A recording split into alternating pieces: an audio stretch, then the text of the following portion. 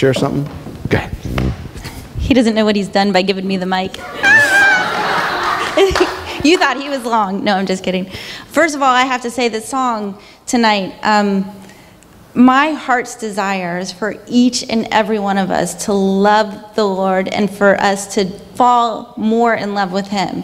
And so tonight, by taking this time and telling you what the Lord has done for me, I pray that it touches your heart and you realize how incredibly real and alive our Heavenly Father is. Amen. I haven't slept for 2 years, 3 years. I have 2 babies and they keep me up at night. And it's not just one, it's up, down, up, down. For 2 for 2 years, longer.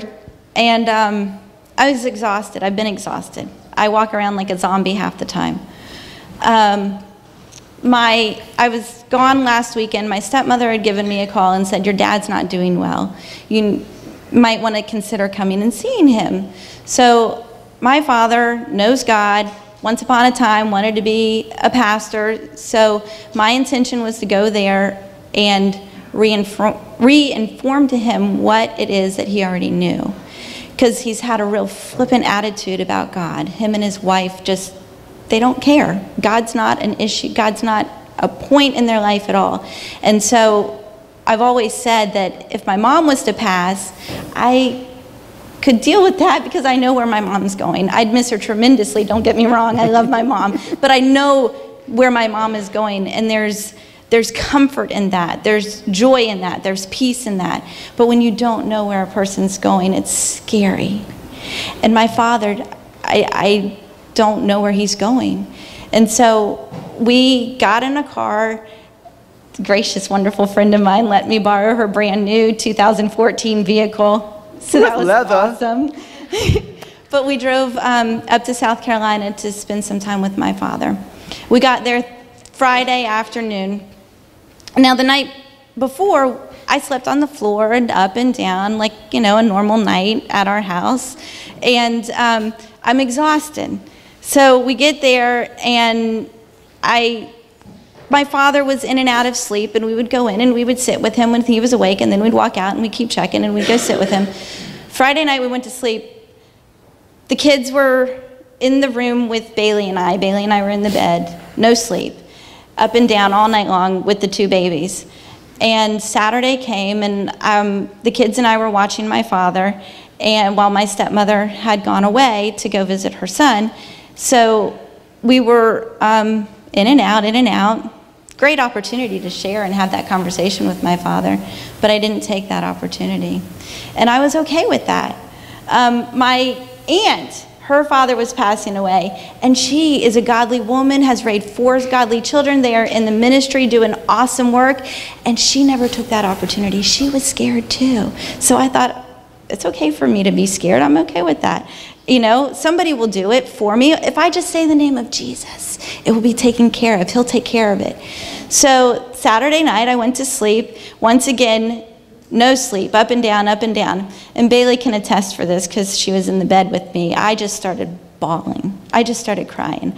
Lord, I can't take this anymore. I'm exhausted. I am so exhausted, Lord. I don't know what to do. And I am crying, and I'm crying. In our ladies' Bible study, we had just heard Hannah, and Hannah was crying and crying for that baby. You know, she just wanted that baby so bad.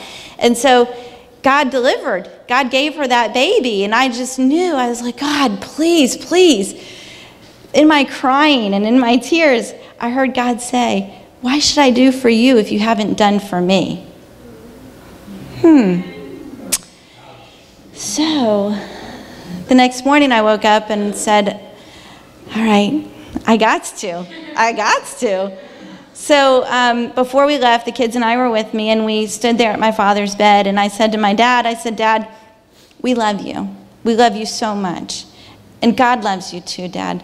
I said, I don't want you to forget something you already don't know. And I said, John 3:16, for God so loved the world that he gave his only son. And I said, Dad, that son said, for I am the way, the truth, the life. No man cometh to the Father but by me.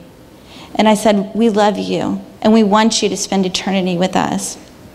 He didn't go into big dissertation or anything like that, But I did what I was supposed to do.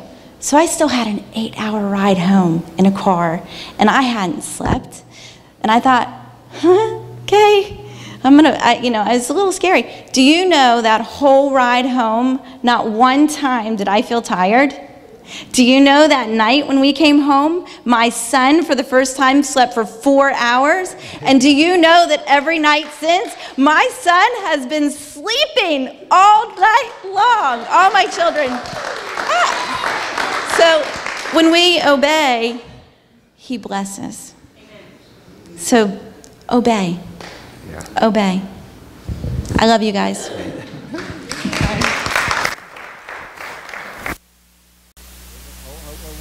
Whoa. Hold on. Sit, kids.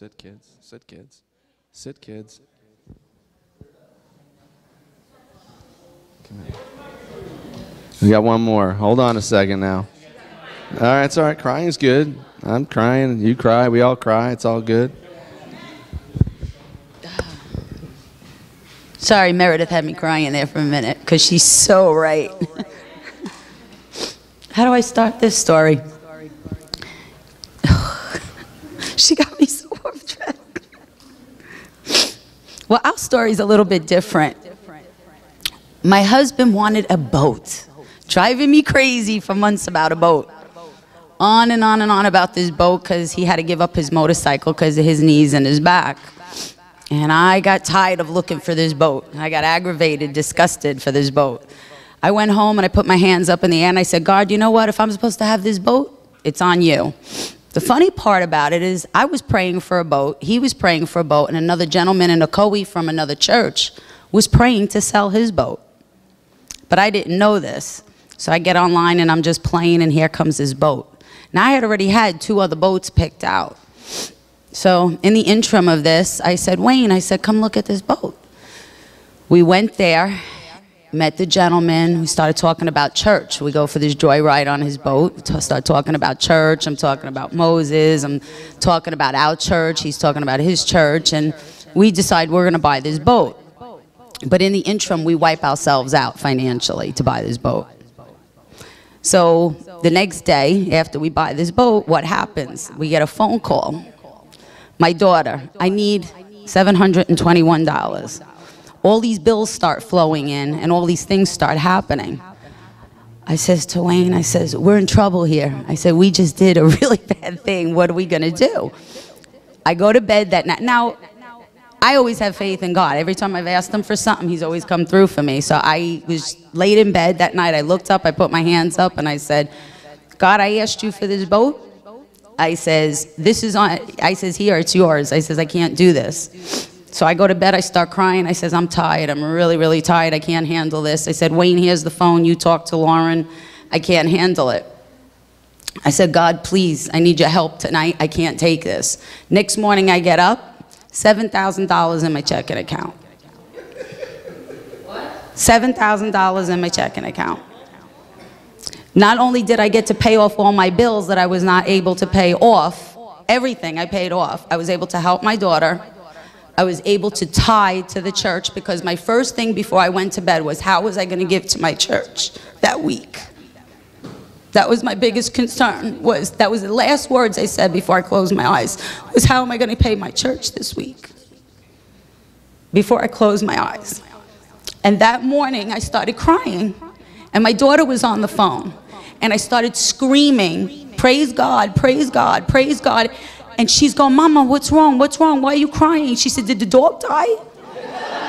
So that's what she said to me. Did my dog die? And I said, no. I said, you don't know what happened. And I started telling her the story. She said, it's impossible. I said, Lauren, it's not. And I told her how the money had gotten there because it was nothing that we had expected anywhere near this period of time.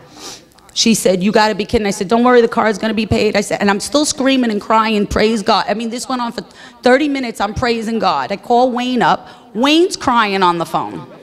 What happened? I'm coming home. I'm coming home. I said, no, don't come home. I said, you're not going to believe what happened. He says, I can't believe it. I says, what do you mean you can't believe it? You know he was going to come through for us. And sure enough, he came through. If you ever doubt that he will come through for you, don't. Because every time this has happened to me and Wayne, he's come through every single time. I have had miracles over and over and over that our Father has always come through for me and Wayne. So he's always there for us, always. I'm sorry, Meredith, got me emotional. All right, kids, now you can go.